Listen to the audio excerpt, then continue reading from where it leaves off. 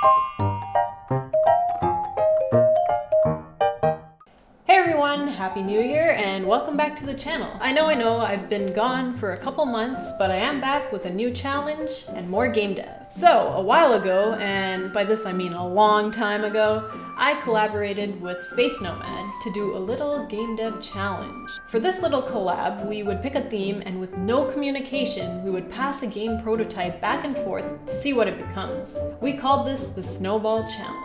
Each turn had a focus on gameplay, art, sound, UI, and for some reason, I guess this didn't seem challenging enough to me, so I thought I would pick up a new engine. I told Space Nomad I would dip my toes into Godot and see how that goes. This was going to be my first time using the engine, and I thought it would be an interesting opportunity to do so. I've always heard great things about how lightweight it is, and how much more accessible it is to people who might not have higher end PCs. I also heard that it's easier to pick up GD script because the syntax is a little bit easier to understand, similar to Python. So I was interested to see how it would compare to C# and other languages. It was also Space Nomad's preferred engine, so I'm sure I was in good hands. We finally began the project, and Space Nomad got the first go at starting the project from scratch. As I waited for her, we also set up the project on GitHub to do some version control and to pass on the project more seamlessly. This definitely made the collaboration much easier, and if you don't use something similar with your teams or even for yourself, I definitely recommend using GitHub. Of course, if you'd like to see Space Nomad's side of this challenge, definitely check out her video on her channel. So the real challenge here was that we could have no communication about things we've implemented or our ideas. So a lot of the planning was on the fly and two-sided. We definitely knew we were going to encounter some issues, but that was all part of this experiment. We could also not significantly change or remove features that the other person had implemented. This definitely made things harder, and it was sort of like broken telephone in a way. So after about a week, Space Nomad passed the game back to me, and oh boy, did I feel like I got thrown into an unknown land. But getting thrown into a whole bunch of random code now, along with that, really introduced an extra layer of difficulty for me. However, I didn't let this get to me. This can be a common occurrence in the software industry or even projects you might encounter. Needing to be able to work with old code or legacy code is something that's pretty useful and wasn't too foreign to me, so I was pretty confident that this was going to be doable. Plus, a lot of coding languages share a lot of similarities in terms of logic amongst each other, so it can be easier to catch on if you have previous experience. So for me, Python definitely helped out, and just having other experience in languages definitely helped me pick up things more quickly. So the first thing I needed to do was see what was already implemented. So it looks like she got the basics of grid-based movement in here. I see a button that says draw, and clicking on it pulls a card. Clicking on the card allowed me to move the player in any direction, the number of spaces that the card displayed. Alright, so now this almost feels like I'm a playtester at this point. I'm trying to see what the game's about, and I have no prior knowledge going into this game. And going in blinded let me learn about the state of the game and things that I could add and improve even before getting started on it. I think this came with my experience as a game dev. Currently, all the cards are only allowed one move. Now, I had to think, how could I turn this movement system into more of a game? Of course, this is adding more randomization. Only being allowed to move one space was a bit boring. Pulling more interesting cards can make it a little bit more fun, so not knowing what you're gonna get adds a little element there. However, it would have to be between 1 and 3, as that seemed like a fair number compared to how many squares were on the grid. I found the function that set the number of moves on the card, and I tweaked that line so that it would randomize the number. After that, I had to make sure that the player could move the exact amount that they pulled. This definitely required a bit of digging, and having no communication with Space Nomad proved to be a little bit more difficult. Luckily, the function and variable names were pretty straightforward, so I was able to tunnel through and find what I needed. Of course, during this process, I was opening up Godot documentation and referencing anything that was unclear to me. I even watched some tutorials at some point to see how they did things so that I can compare to what was already implemented. The UI and the syntax of Godot definitely threw me off a little bit initially, especially since I'm a long-time Unity user. But once you put things together and understand what the code is doing, things became a little bit more clear, and there were a lot of similarities between the two engines. Other than that, logic was done quite similarly. This didn't seem like an ample enough addition to me, so I worked on another mechanic. I decided I would add an attack move. Since it was grid-based, the attack move would be able to go in any of the directions that you can move in. So basically, I would instantiate a bullet and let it travel along the X or Y axes of the player. I created a new card in the deck for the attack move. This brings another element of randomization to the game. We definitely did a lot of work with the concept of states in the code, and this definitely made things a lot easier. This allows the code to know what functions to execute in what state. After wrapping up the shooting functionality, I decided I would add one more thing to enhance the gameplay, and something that Space Nomad might be able to bounce off of. I added a lifespan counter. So this would be a limited number of moves, and I guess I was hoping this would bring a strategic twist to it, but I don't think she thought the same. Of course, all this time I was pushing to GitHub consistently to make sure I didn't lose my work, so it was a matter of sending her a message. Again, make sure you check out Space Nomad's version of the collaboration to see all the missing parts of development. So after some time passed, I received the project back again. It looks like she added enemies in random grid spots to the game, as well as a winning and losing condition. This is perfect, we already have a basis of a game ready. So you would either get game over if you hit an enemy, and if you make it to the level's endpoint, you win. I think the enemies were an obvious addition after seeing the attack move added on my turn. Since we decided we would keep the scope of the project very small, it was time to work on other components of the game. This time, I would work on some of the audio and sound design. First up was choosing a good track to go with the game. I decided to go searching for some copyright-free tracks and came across one I really liked. I also added some sound effects that I generated from the BFXR application.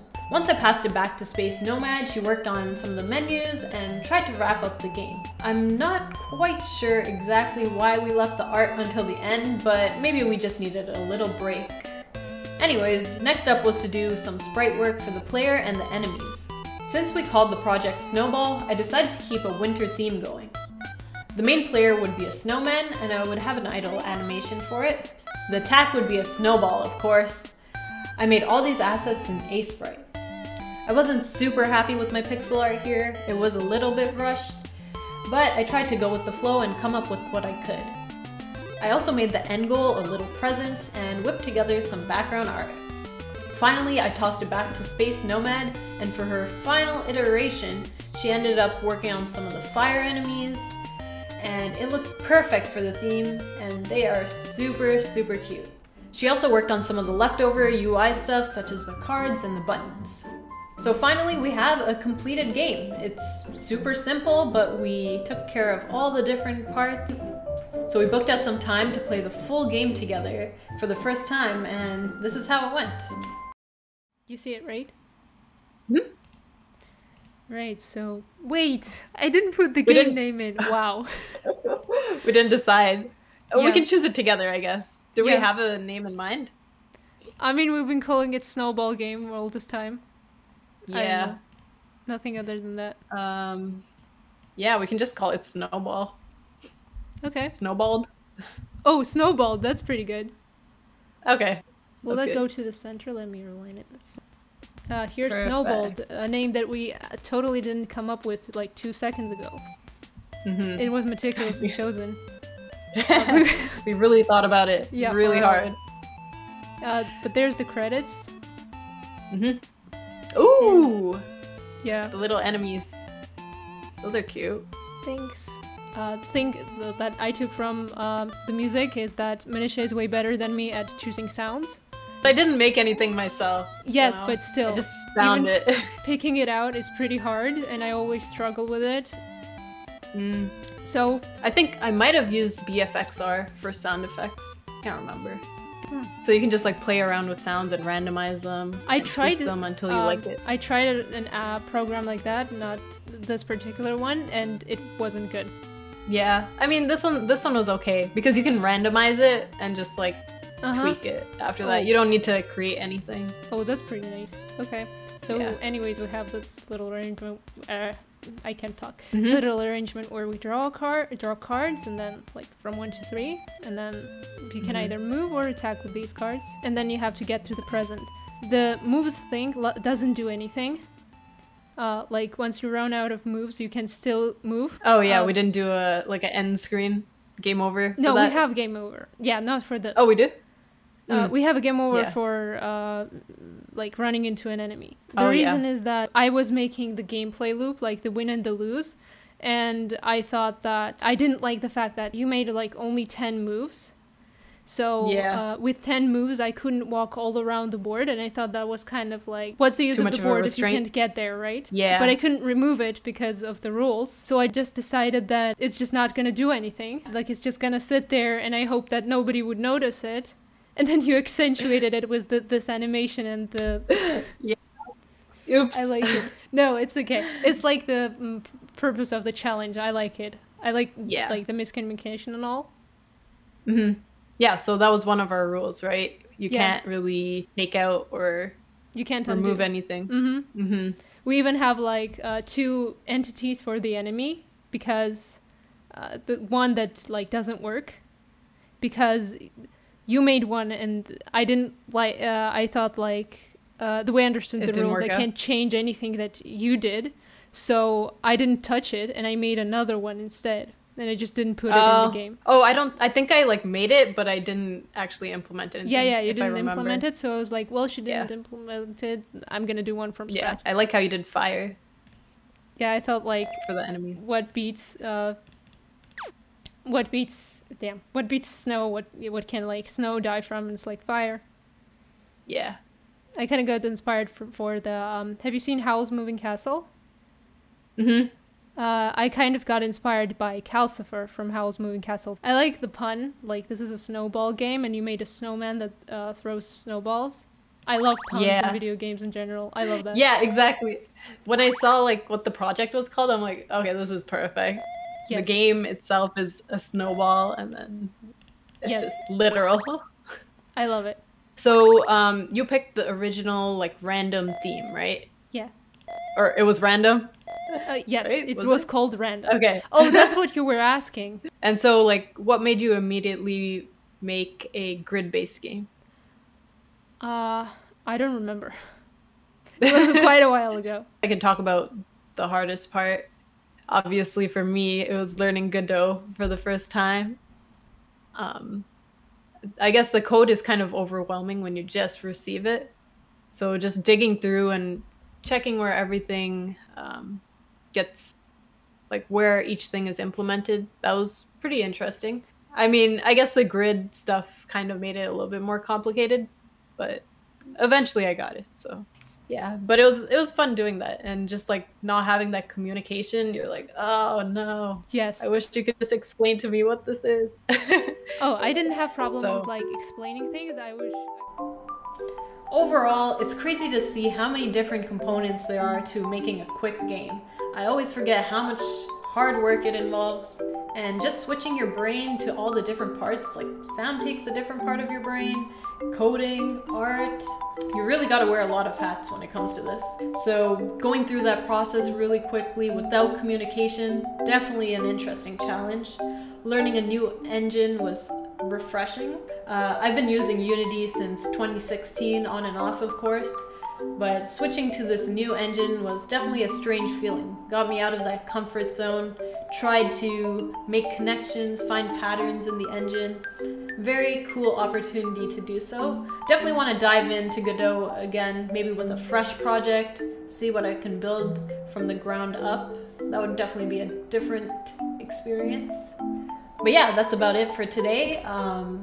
Thank you so much, Space Nomad, for asking me to collaborate. I'm so sorry it took so long to make this video, but I really appreciate that you always want to collab with me. We've played a couple games together, we've done a podcast. Definitely check out Space Nomad's channel. She makes a ton of videos on game development, especially Godot engine, so if you're interested in that kind of stuff, head over to her channel. So thank you so much for watching. I'll be back with more videos this year, I promise. More challenges, I'm working on a bigger project. some shorts and tutorials maybe, so definitely look forward to it. I'll see you guys next time. Bye!